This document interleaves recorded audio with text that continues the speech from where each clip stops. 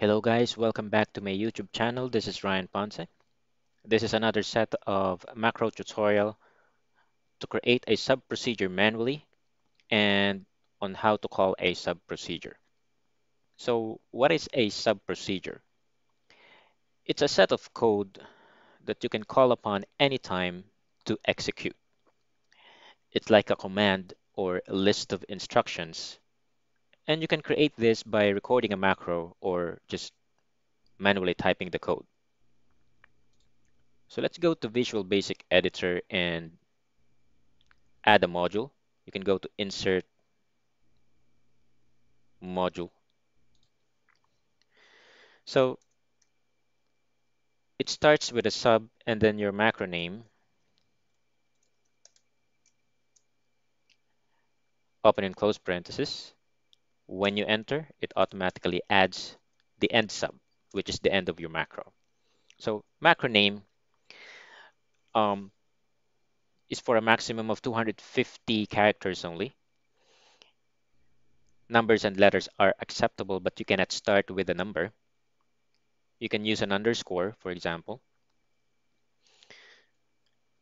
Let's try a basic command, which is a message box.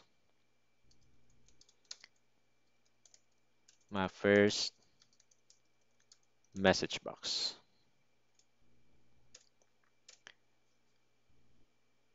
All right, so that's how you create a macro or a sub procedure manually. But how do you call a sub procedure or how do you run it? There are a number of ways. You can do it in Excel or in the Visual Basic Editor. From the Visual Basic Editor, you can go to run sub slash user form.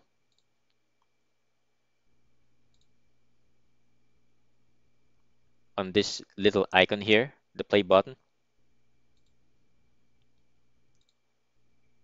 you can press F5 from your keyboard.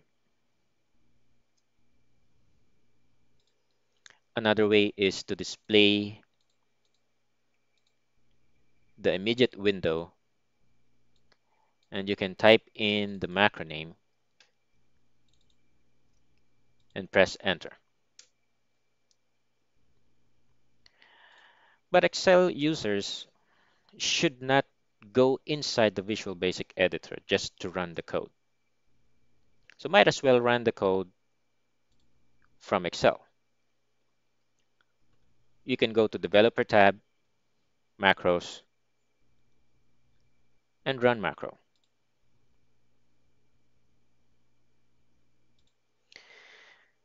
The best way for me, however, is to use a button.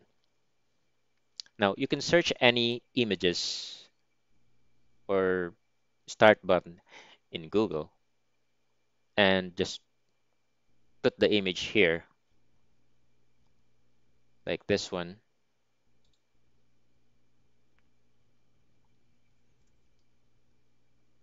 I'll put it in MS Paint. I'll select a button,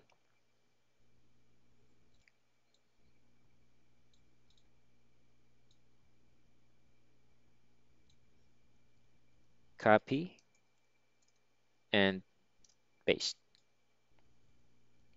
So from here, you can right click, assign macro, select your macro, and click OK. So once you click it, it displays the message box.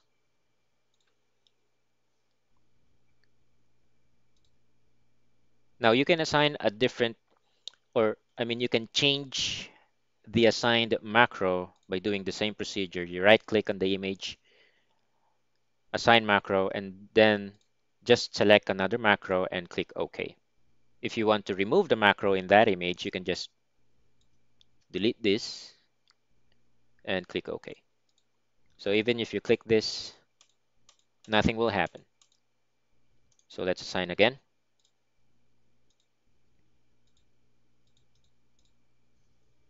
There you go. So again, for me, that's the best way of running the macro or the sub procedure. Thanks for watching. I hope you have enjoyed this video. Please consider subscribing to my YouTube channel for more macro tutorials.